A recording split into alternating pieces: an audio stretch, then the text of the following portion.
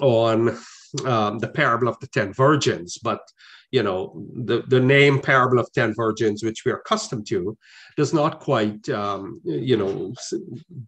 explain what the parable is about. So to each one of these parables, I kind of try to put different names, and the name that I give to this one is building up reserves for tough times ahead. To build up reserves for tough times ahead.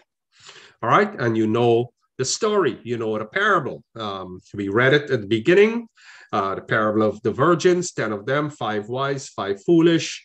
They are preparing for the bridal party for the bridegroom to come, and he delays his coming.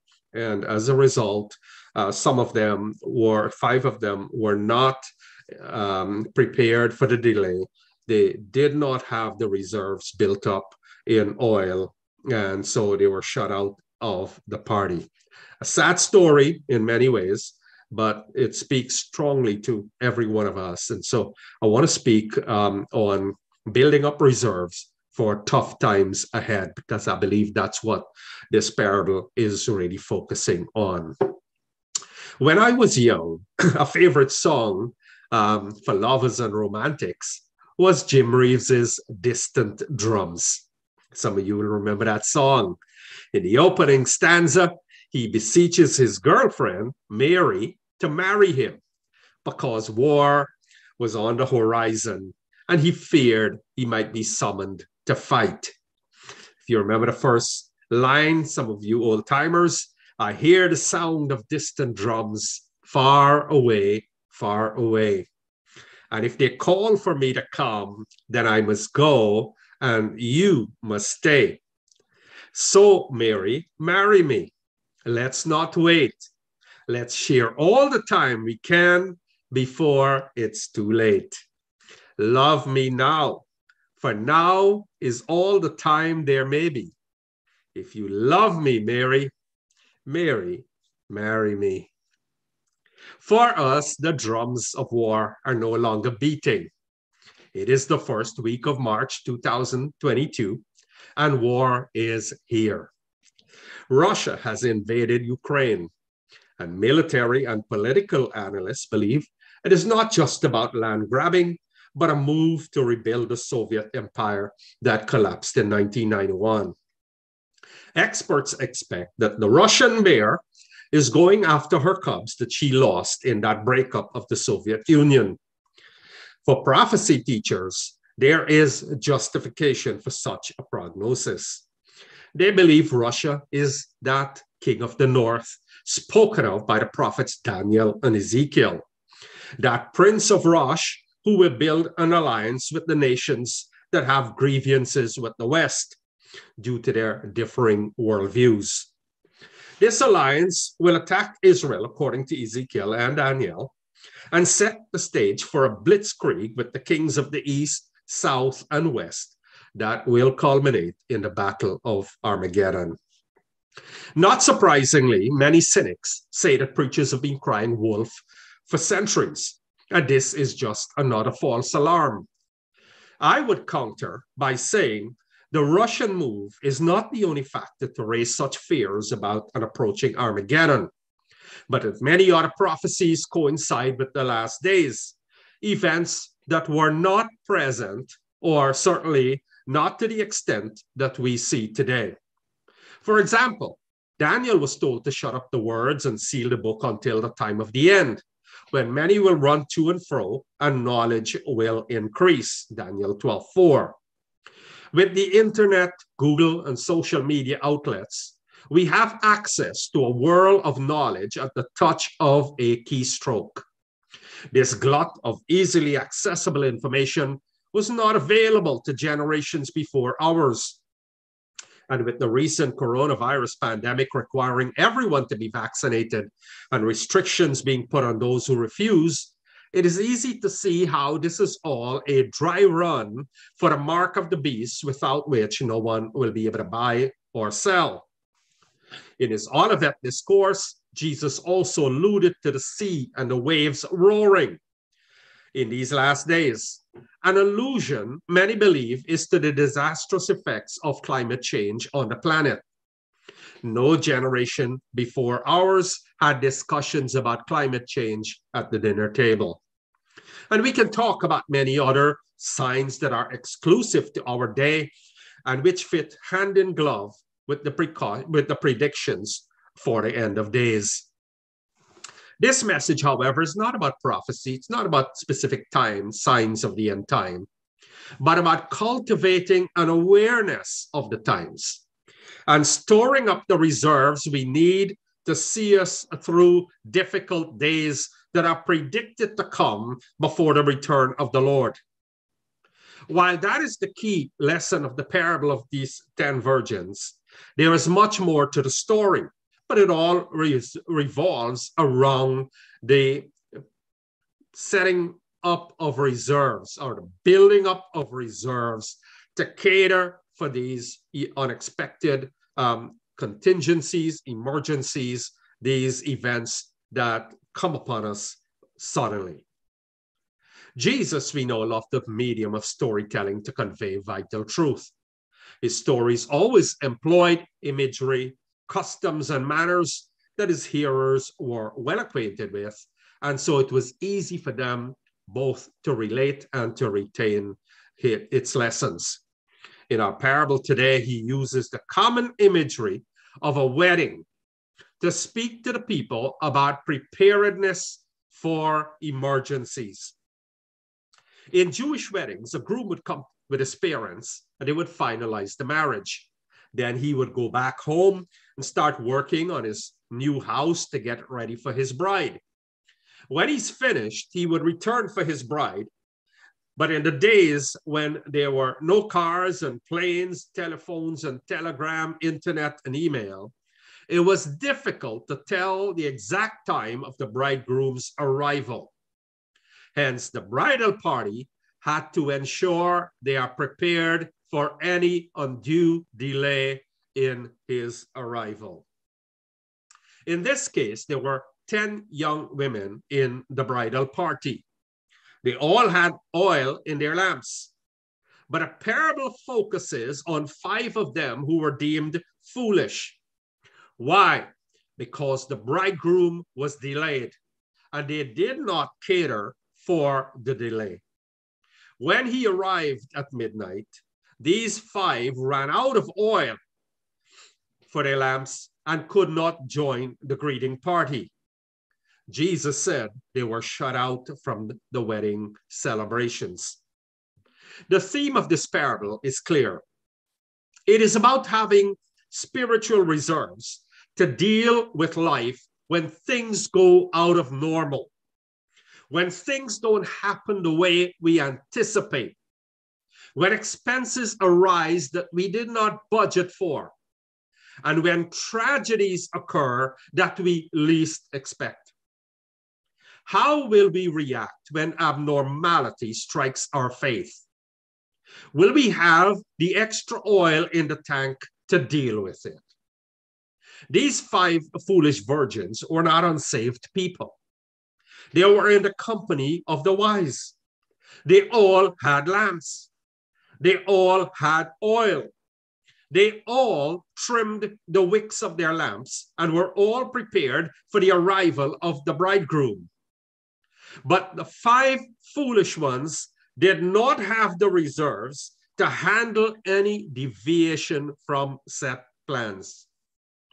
The bridegroom was delayed and it caught them by surprise because they did not bring extra oil to cater for his delay. Spiritual reserves are necessary. We all need a backup plan for hard times and unanticipated problems. That is why we save, why we put aside a little of what we earn. It is a reserve for rainy days. I once worked for a company involved in the management of condominiums. One of the largest items, if not the largest item in a condominium budget, is the allocation of monies for reserve expenditures. This money is set aside based on a study done by professional engineers shortly after the building is completed, to determine how much money the condominium would need for major repairs and replacements when the need arises. These funds are not safe for expenditures in the current budget year, even though the condominium owners pay a monthly installment towards it. They are set aside because they anticipate massive cash layouts in years ahead when the building structure, or what is called the envelope, or boilers or windows or roofing may need replacement. And so they have to cater for these. They have to set aside because they know these massive expenditures are going to come. And when the roof has to be replaced in 20 years' time, if they don't set aside money for it, then the people who are living there will have to come up with millions of dollars to replace that roof. They anticipate this, and so they start setting aside a reserve. And so what happens if there's no reserve to meet the challenge? Residents will blame management and bail out of the condominium as fast as possible. Likewise, we need spiritual reserves because life does not always happen according to script. One of the same condominium company I worked with, the wife of a president, just 52 years old, otherwise healthy and bubbly, sat with me talking about workers' compensation, talking about provision.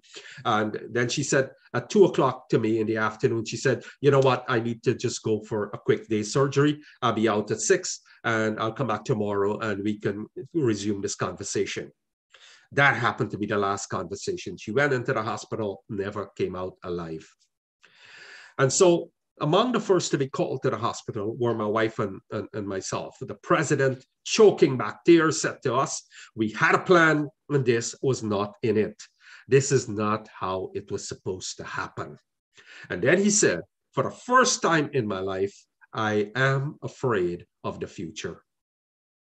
Just weeks before this tragedy, an acquaintance of ours had a sweet 16 birthday party for her daughter.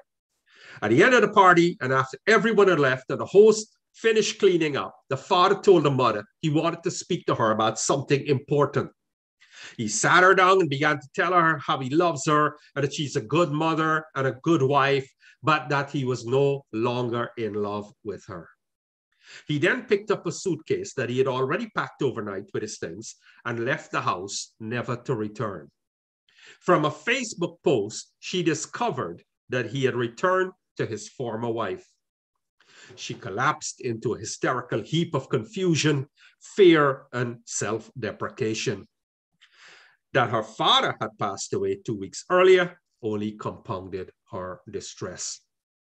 This week, I like cricket, I watch cricket, and I'm reading this week of one Australian cricketer, a wicketkeeper, who died in his early 70s, and the world was shocked because he was a healthy, otherwise healthy person, busy doing commentary and all kinds of different things, and he passed away. As we are reading the news, as I'm reading the news, 2 days later, they're still talking about, all the eulogies and the well wishes are still coming out for him. Another cricketer, world famous, died at 52 years of age of a heart attack. They're one of the greatest leg spinners, if not the greatest leg spinners in the history of cricket, died. And Australia is in shock right now as to how this happened. 52 years of age. The truth is that many of us live the normal Christian life so long as the Christian life is normal. I like that, so I'm going to say it again. Many of us live the normal Christian life so long as the Christian life is normal. But what happens when 2 police officers turn up at your door with the news that your son was involved in a fatal crash? How will you react when your spouse or lover tells you they don't want to be with you anymore?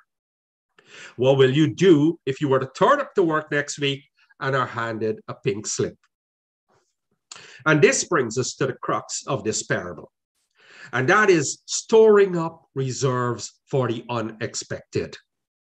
How can we ensure that we have enough reserves to see us through those unexpected bills, that unexpected accident, that unexpected job loss, or the loss of a partner?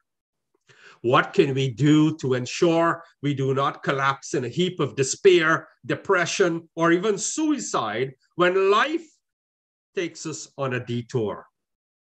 We hedge our investments so that our portfolios can withstand fluctuations in the market. But how can we hedge ourselves against the vagaries of life and the unexpected delays in the fulfillment of promises? Looking into the eyes of his followers, Jesus asked a disturbing question. He asked, when the Son of Man returns to earth, will he find faith? How can we maintain faith until Christ, our bridegroom, returns for us? The Bible makes it clear that the world is not going to get better, which means it's going to deteriorate morally, spiritually, ecologically, politically, and that people's hearts will fail them for fear, so that the love of many Christians will wax cold. And in this deteriorating environment where hostility to Christians will reach its zenith and where there will be a great apostasy or falling away, the question as to how we will maintain persevering faith to wait for our bridegroom becomes relevant. I said the major lesson of this parable is about establishing reserves for the unexpected events of life. And so with this parable as a backdrop, I wish to suggest a few ways in which we can build up those reserves. First, stock up on good company. Stock up on good company. The girls in a bridal party often agree on the same style of dress, the same style of shoes, hairdos, and would even have the same person to do their makeups. So how is it that half of this bridal party was prepared for the occasion and the other half was not? How is it that 5 of these girls thought it prudent to take extra oil with them and the others did not? I highly doubt that they were excluded from the discussions. I'm more apt to believe that they did not want the advice of the wiser girls. The fact that 5 of them were wise implies that those girls were more experienced, more mature, and that they had experience with weddings and the dangers and delays inherent in those Middle Eastern bridal caravans having to make their way to their destination. But in this group of women, we see the division that is common in the Christian faith community. Some are carnal and some are spiritual. The 5 foolish girls represent Christians with just enough oil to make a fair show in the flesh. They have no principle within. They have a lamp of profession in their hands, but do not have in their hearts that stock of sound knowledge, rooted dispositions, and settled resolutions which are necessary to carry them through the services and trials of the present state. They act under the influence of external inducements, but are void of spiritual life. In the parable of the sower, Jesus tells us that some seeds fell on good ground and some on stony ground. If we were to divide this group of 10 women into 2, we would say the word of God fell on the 5 foolish good virgins. They were good ground, and the foolish virgins were stony ground. These girls had fancy lamps for a show, but no oil within.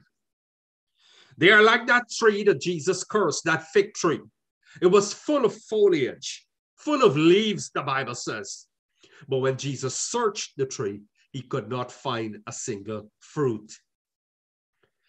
The sad truth is that birds of a feather do flock together. And for this reason, smart people like to hang with smart people. And sadly, the opposite is also true. Just as the spiritual person seeks out those who are of like mind, the carnal person also seeks out those who can justify their type of fleshly indulgence and superficial religion. Think about church. Think about churches and why churches split and why churches break up. It is not that when somebody is being told something, they say, you know what, I need to seek counsel of the spiritual people in this church. And when people want to do bad stuff, they have a tendency to search out the people in the church who think like them, who will share their thoughts and their minds and agree with them. Misery is a terrible thing because it loves company. If we are going to make it through the midnight of life's challenges, we need to develop good relationships. And by good, I mean godly relationships, relationships with righteous people. The Bible says to forsake not the assembling of yourselves, as the manner of some is. So much more as you see that they approaching. What day? He's referring to the return of the bridegroom, the second coming of Jesus. These foolish girls broke ranks with the wise girls. They traded prudence and wisdom for blind faith. We don't need to be as fanatical as them, they might have said. They are overzealous holy rollers. They are going too far, storing up extra oil. These are the Christians who go to church on Wednesdays and Sunday mornings and Sunday school and prayer meetings and everything else. We don't need all of that. Sunday morning is good enough for us. We don't need all those reserves. They are the people who, when called to prayer, say we don't need to harp in God's ears day and night. God knows.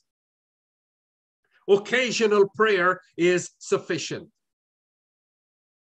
These are the Christians who go to church when the need arises and who pray when trouble comes and who ask, why do we need to be filled with the Holy Spirit? The 5 wise girls were tuned into the realities of life. They were aware that sometimes circumstances beyond our control occur, and sometimes things do not go according to plan, despite utmost care and diligence in planning. In other words, the wise prepare for contingencies. Who are you hanging with? Who are you taking advice from? Can the company you keep help you when life throws you a curveball? Or will they disappear from you when destitution strikes like they did to the prodigal son? Can the celebrities you follow and whom you know more about than you do the Bible, will they come to your rescue when adversity comes your way? David said, I was glad when they said to me, let's go into the house of the Lord. He wanted to be in the company of the righteous because he saw them as people who lifted, encouraged, and strengthened him for life's challenges. The president of the condominium management company I mentioned called on my wife and me when he received news that his wife had lost brain function. He called on us in the middle of the night. It was past midnight for that matter. Who will be there for you to call on when tragedy strikes close to home? Build a reserve of godly friends. Stick to the company of the righteous. Every now and again, I ask the question, not out of spite or anything, but I ask out of real concern. Where are the people who left our church? Where are the people who were seduced by others to leaving the company of the righteous, who were lured out by the devil? What happened to them? Where are they? What are they doing? And most of the reports I get is that they're knocking around from here to there like wandering stars. They can't find a place of settlement. I thank God for those of you who remained. It's not about me. It is about a commitment to Jesus Christ and to believe that God puts us all in a place that he wants us to be, and that wherever we are, we can make a difference. It is about a relationship with God, not the relationship with another brother or the pastor or the board. It is about maintaining a relationship with Jesus Christ and trusting God to use us where he plants us. Stock up on good friends. 2, stock up on the anointing of the Holy Spirit. Scripture often uses oil as a symbol of the Holy Spirit. The call to be filled with the Spirit is thus a summons to stock up on extra anointing. This is reserved anointing for the extraordinary events and unexpected crises of life. From this parable, we could say that the 10 young women in the bridal party, 5 of these 10, 5 were filled with the Spirit, and 5 had just barely enough anointing to last them for a few hours. The anointing of the Holy Spirit is like gas in a car. As the car drives, it consumes gas and must be refilled. If you have a half a tank of gas, you can travel half the distance as if compared to if you have a full tank of gas. And that is a simple analogy, perhaps too simple, but I think it makes the point when it comes to talking about reserve oil. On most days, a half-filled tank may work for us. But what happens when you're down to the bottom of the tank and you miss the next gas station on the highway? What happens when the tank is at rock bottom and you're called for an emergency in the middle of the night? Will you have time to find a gas station when those extra minutes could result in the death of someone who just had a heart attack? Many Christians wait until their spiritual tank is dry before they come to the Lord for a refill. Unfortunately, many of them, like those 5 girls, are taken unawares and are out of time to refuel their tanks. The bridegroom was delayed so that he arrived at midnight. Where were they going to find oil at midnight? This is the Middle Eastern days, in the days of Jesus. Once it gets dark, everything shuts down. Imagine the panic as they ran through the streets, calling out to shop owners and being turned away. Think of the embarrassment when they finally returned to the banquet hall to find that the door was shut. And they, half of the bridal party, were locked out. Storing up reserves is all about living on the principle that prevention is better than cure. Just as it is easier on the mind and psychologically easier on the pocketbook to keep your gas topped up at all times, so too, when we are full of the Holy Spirit, we do not have to worry about emergencies. We will be ready. The successful Christian is life lived in prevention mode. Those who are filled with the Spirit will not fulfill the lust of the flesh, and they will never be under condemnation. So seize every opportunity for prayer. It is better to top up your spiritual tank every day than having to fill the whole tank at once when trouble comes.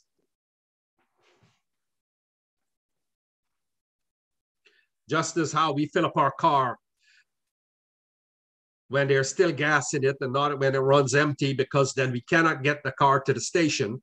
Many saints have neglected the place of prayer and are running on fumes. When they turn up to a prayer meeting, you wonder, what's the problem now? They are so spiritually malnourished, they do not even have the strength to pray. Some believers are so dry that rust has taken over their spiritual tanks. I've seen many saints neglect the house of prayer, and when they do stumble in, they cannot pray because they're so overwhelmed by troubles, they do not know where to begin. Don't allow your tank to run on empty. I try to keep my gas tank relatively full, and it has become a habit now. When I get home and park the truck, my eyes always light on the gas gauge. I'm always thinking, do I have enough gas in case an emergency strikes at night and I have to rush someone to the hospital? I try to do the same with my spiritual tank. Do I have enough reserves to handle any bad news or emergency? I remember some years ago, a group of us, mostly young people, we were called, asked to exorcise a demon from a young man. And instead of going, we all said from one side, can we meet in another hour or two? Why? We all scrambled home to get our hearts right. We repented of all the wrongs we ever did, prayed for forgiveness, for the anointing of the Holy Spirit, and for protection from the demon, so that should he leave, he will not enter one of us. None of us were prepared. We should always be in that state of spiritual readiness, so that if anyone needs us, be it at a bus stop, at work, in the supermarket or church, and ask us to pray for them, we will be ready. That is what it means to have reserve oil. Third, stock up on the Word of God. The Word of God is our roadmap. It is a lamp unto our feet and a light unto our paths. When life pushes us on a detour, it becomes our GPS to reroute us to safety. I'm sure that the wise girls saw the other 5 without extra oil and might have asked them if they did not think it wise to go and get some more oil before the shops closed up for the night. Anything can happen. And the things we most often fear have a nasty way of coming to pass. That's what Job found. And that's what many of us experience. Perhaps these wise girls had a word of wisdom concerning the delay and shared it with the others. But the foolish ones must have dismissed the wise ones as another bunch of doom and gloom preachers. The psalmist saw the need for reserves. He said, "Your word I've hid in my heart that I might not sin against you." What does he mean by hiding the word? He means storing up the word. And why did he find it prudent to store up the word? Because he knew that one day life will come at him without warning. And if he does not have God's word to guide and to control his responses, he might make decisions that he would later regret. Storing up the word. Think back to the duel between Jesus and Satan in the wilderness. What would have happened to Jesus, and by extension the world, if he did not have the word of God in his heart when Satan threw those darts at him in the wilderness? He rebuffed all 3 of Satan's suggestions with the word. And as we wait for the bridegroom to return, we will have to deal with conflicts and trials and temptations. And it's only the word of God that will preserve us until that day.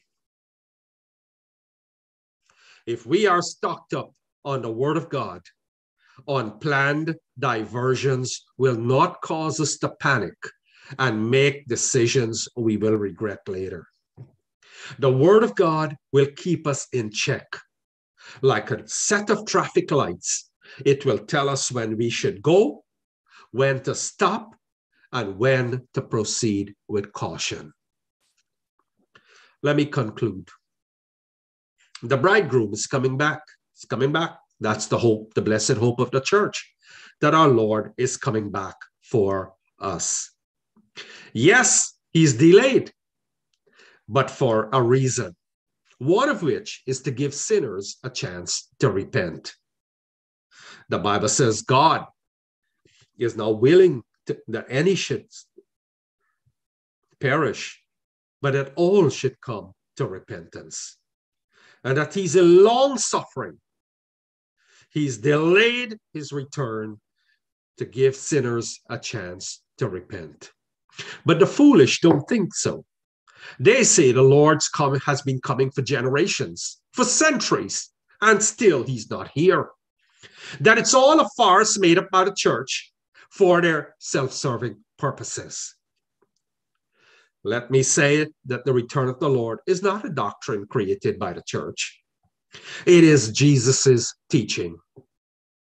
And the wise will not allow Father Time or the pleasures of sin or impatience or bad company to make us lose focus.